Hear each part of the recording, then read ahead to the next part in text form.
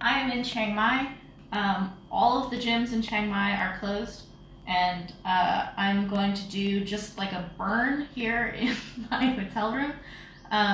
This is something that I actually would be doing at the gym anyway. I like to do really high repetition as a way of kind of ironing out techniques, but also because just cool stuff happens when you do techniques at very, very high repetition, because you're not trying to like isolate out particular movements and make them perfect each time. The repetition itself ends up like water over a rock, kind of like smoothing out the little inconsistencies. Something that Yo Kun Pan, the elbow hunter of 100 stitches, 100 is repetition, something that he has really emphasized with me every time that I've trained with him is doing repeats on things in order to calibrate that movement. So when my kicks are like overturning, he'll make me throw 3 of them, because in order to throw 3, you can't overturn when you're coming back. So that's kind of, he convinced me in a very strong way how much high repetition, like water over a rock, kind of smooths things out. This is not a full workout. This is not what I would be doing on a normal workout day for myself. I'm in Chiang Mai. Kevin and I are working. Again, all of the gyms have closed, so I really don't have normal training at my disposal, so I'm just doing what I can. And because we're living in a time of social distancing, we're spending a lot of time in our hotel room, and I'm just trying to get not only a little bit of a workout, it's a little bit for like conditioning and staying fresh and things like that. But for me, when I work out, really what I want to be focusing on all the time is getting the like muscle memory and technique in my workout. So I could be doing like, you know, burpees and jumping jacks and things like that anywhere in order to kind of get the fitness part of it. But this is doing fitness and technique at the same time. This is not like a super organized, planned kind of thing. I'm just going to be doing 500 knees as per the way that Chmook Pet does them, because that's what I feel like doing today. And then I'm going to be doing 500 elbows. Tomorrow I'll do 1,000 of each. Today I'm starting with 500. And I don't know, I'm a little bit tired today, but seeing how I feel, I might add in some like shadow boxing and teeps and stuff like that. We'll see how it goes. It's a live video, so who knows? I'll be surprised, as you guys are too. I'm actually going to start with the elbows. I'll alternate between. I think I'll probably do sets of 100. Again, we'll see how I feel.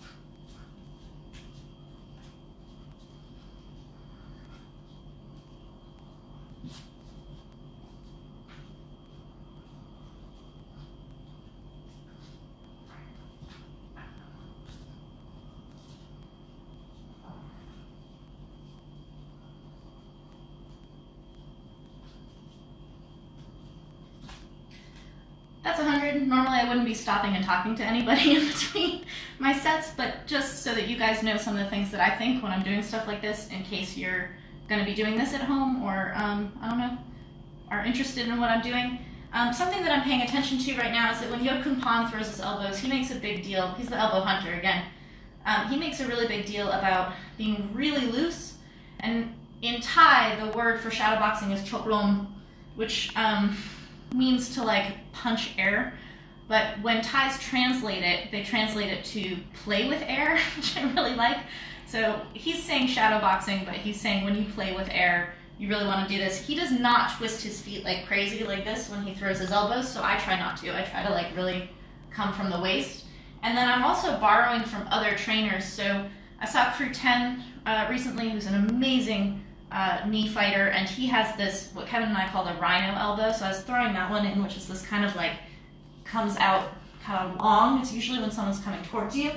And then I was working with Karahat, and Karahat had me switching stance. I was going to be fighting, or I did fight Southpaw Fighter, and so this is their open side, and so like stepping and switching stance into their open side is where that one comes from.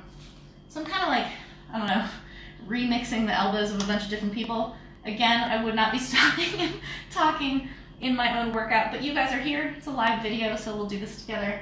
I'm going to be alternating between the elbows and the knees. I think I'm going to do another 100 elbows, and then I'll go do the knees and go back and forth, just because that's how I feel.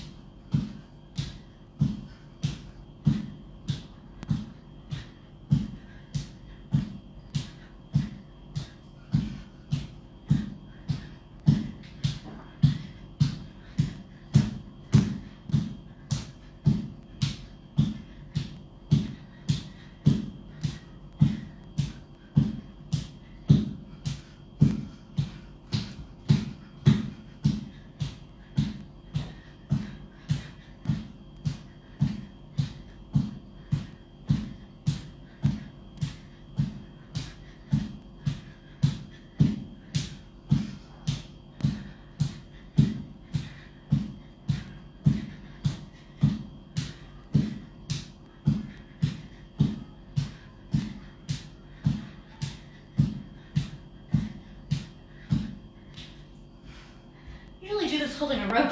It's harder. I'm gonna check if anyone is watching this or has comments. Hey! There's people watching. Hey guys!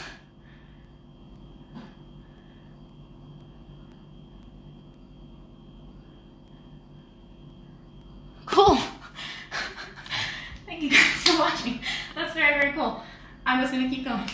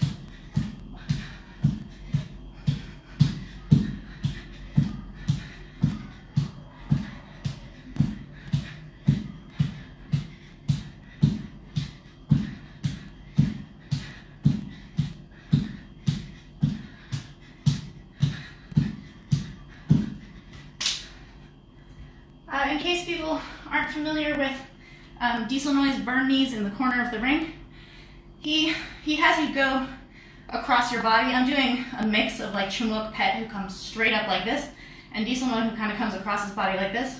They train at the same gym. They're not the same height, but they're both knee fighters. I really like Chumuk's Pet, like bam, like straight up thing. Doing a little bit of a mix of the two.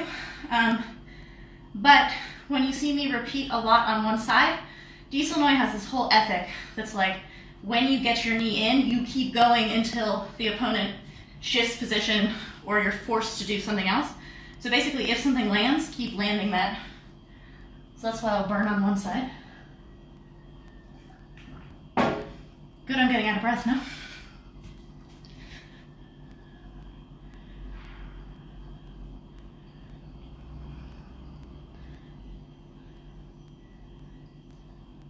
Ah, Alfred's gonna start putting elbows in his daughter's training. That's cool.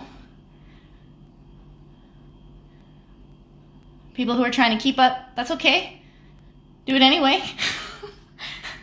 Do what you can. I'm just doing what I can. I'm like crazy in my hotel room. It's like The Shining. Bring the family up to an empty hotel. What's the worst that could happen?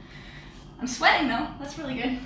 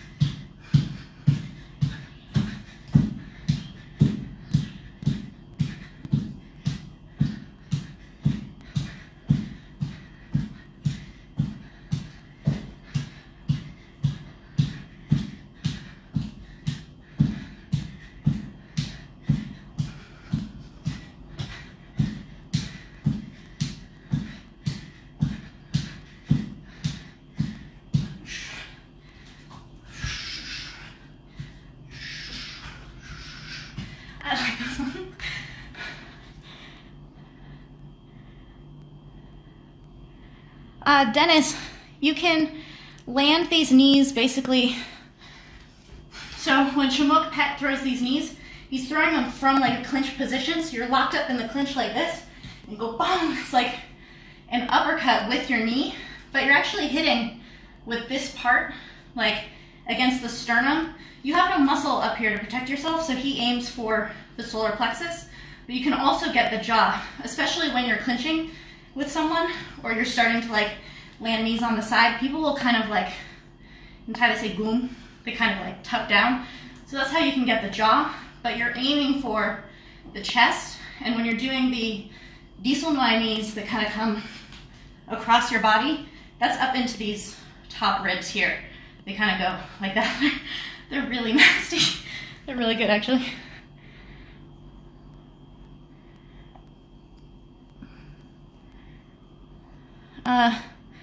Hussein asks, how much do you pivot when throwing elbows and knees? I assume you're talking about the feet. Something I said earlier in the video, maybe you haven't jumped in yet, but when Yokun Pan is doing his, like, playing with air elbows, he does not, you don't want to be pivoting your feet like this the way that you would in, like, boxing when you're throwing hooks and stuff. He keeps his feet more or less pointed forward. His knees have bend in them, they have flex, but basically everything's coming from this swing here, and you have like a looseness in your shoulders. So that's how I try to do my elbows. With Karhat's like elbow that comes down like this, there's not a lot of pivot. It's kind of a floating, I think of it as like a boat on a wave, like the boat kind of just floats up and down. That's what Karhat's elbows look like, how he kind of raises and then bonk comes down. They cut really well, but they're not thuddy. So they're actually really like snick, snick, like bong. But for elbows, you don't pivot a whole lot. For knees, it actually depends on how you want to do them. Dieselnoy, when he's throwing his knees, he puts his foot out a little bit first before the knee comes so that the hip can follow it.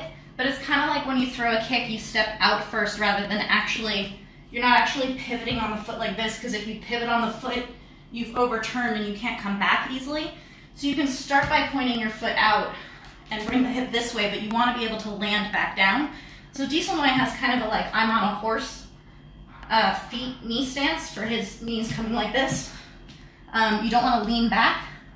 And then for Chmukpet, there's really not a lot of pivoting on the feet at all. It's a raise up. You're like coming up on your toe with those knees like that, if that helps.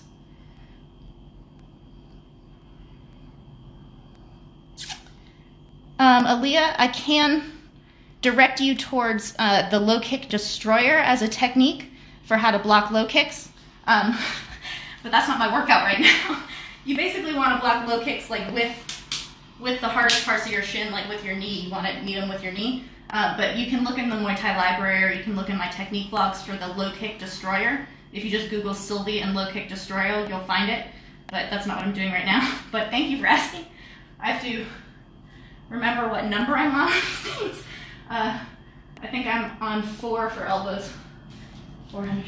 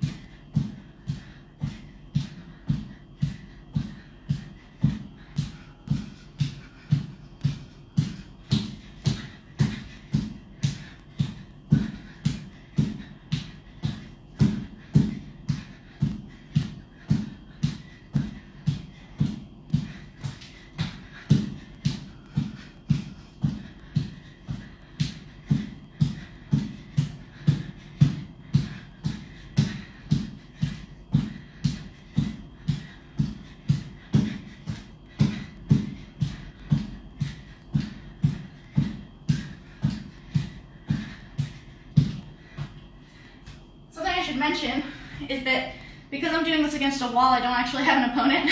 So in my head, I'm picturing like where those are landing. But when I burn, I try to burn more on my left side, because if I'm orthodox, I'm right-handed. If I'm facing another right-handed fighter, they're standing the way I am, like this. This is their open side, which means that's my left knee. So in my head, because it's a wall, I'm picturing it's an orthodox opponent. And so I want to drive my left knee. That's the open side, and that's a better knee for an orthodox fighter. If you then picture that an orthodox fighter, when they get hit by the knee, they might change their stance, and then you can go with your right. Or what Diesel Muay really likes to do is like set up a bunch of front leg knees, and when the opponent turns, that's when you have your like bah, or if they start to slump and they're no longer really in a stance, they're kind of like squared, that's when he lands his power shot. He gave a really good speech at the gym. Sorry, I have to get a drink. He gave a really good speech at my gym to the Thai boys. He was talking about how fighters nowadays only want to land their power shot, and so they basically become a 50% fighter of what they can be. They put their weight on their front leg because they're always loading up for their power side. But back in the day, people were more 50-50, and they would start out with their front side in order to open up the possibility for their backside, which in Western boxing, everything starts with the jab, right? Because the jab is opening up for that power right. You don't get a lot of fighters who are just constantly like slamming forward with the right, as per Diesel Muay. Hi, Ellen. Hey, Loma. What's up, Loma?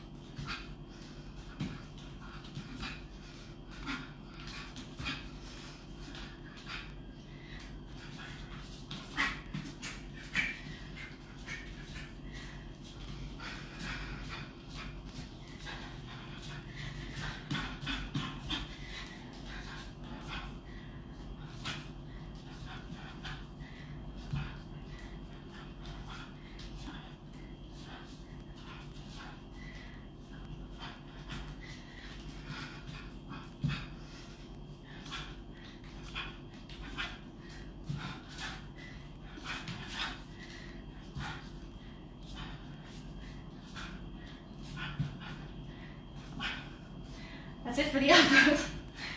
2 more on the knees.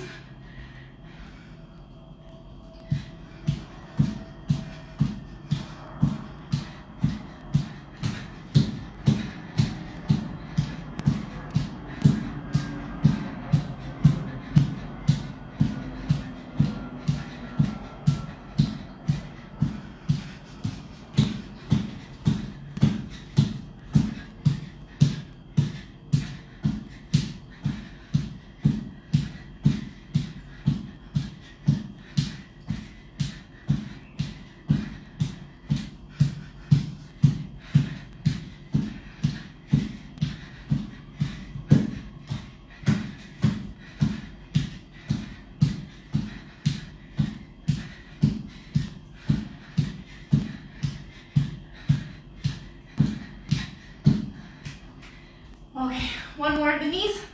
If you guys have questions, let me know.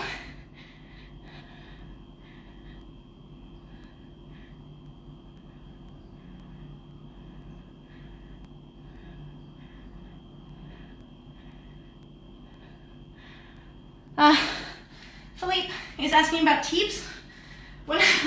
Normally I would be doing teeps also. Teeps are really important for every style of fighter. As a Muay Thai fighter, I'm coming forward a lot, and so my teeps actually need to be kind of short because I'm actually approaching my opponent and teeping at the same time. I'm not throwing teeps in here because I like to teep an object. I don't want to teep the walls because you leave marks on them. So I could maybe go outside and teep some trees or something. But the way to throw a faster teep is to be aware of where your weight is when you throw it. So a lot of people, if they're going to use it defensively, you want to time when your weight comes onto your back foot so that as you're moving back, it comes out kind of automatically. I'm a forward fighter, so when I come forward, I'm timing it for when my step is there. So if I'm coming forward, my teep is getting ready on the step.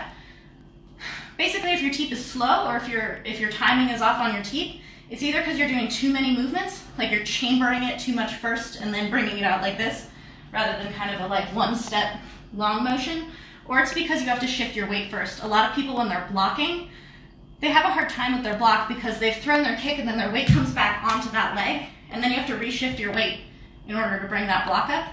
So in order to expedite that process, when you kick and you come back, you leave your weight on that front foot and then it can come up. It's similar with the teep. Just some advice. I don't know if that answers your question about your teep, but it will make a teep faster. Oh, something that Dieselnoy does when you're on a bag and you're doing these knees like this is that when you knee and you come down, bring your foot behind your other foot, and you've created a little bit of space even at a short distance to have more power in your teep. In your kick, in your knee. You go here, down like this. So it's a little bit like the question about how much do you pivot on your feet, is if you have a stance like this and you come back a little bit behind yourself, you're creating more space for that knee. So these are my last 100.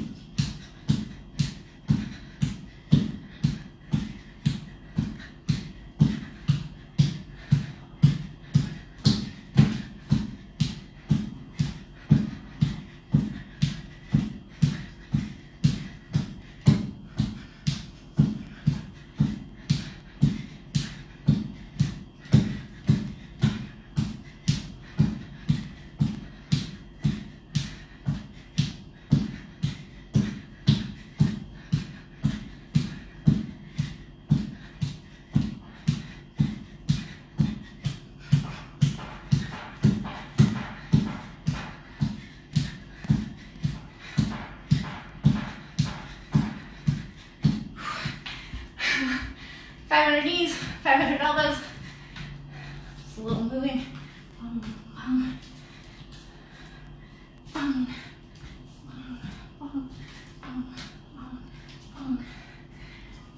Thank you guys for watching. I'm going to do some sit-ups and push-ups and stuff, but I'm not going to do those on the live stream. I didn't feel like doing this at all, so thank you guys who have been on this live stream. Thank you for asking questions. It kind of turned into a like open workout / technique vlog, which is kind of cool. I've never done something like that, so thank you to my patrons who make it possible for me to be here and to inspire me to keep creating content even when I'm kind of shut away in my room. So thank you guys for watching live. I will try to answer more questions that I see as they come after, and I'm going to be working out on my own for the next like 10 days at least, so check in. I'll be doing more of these, and thank you guys for watching.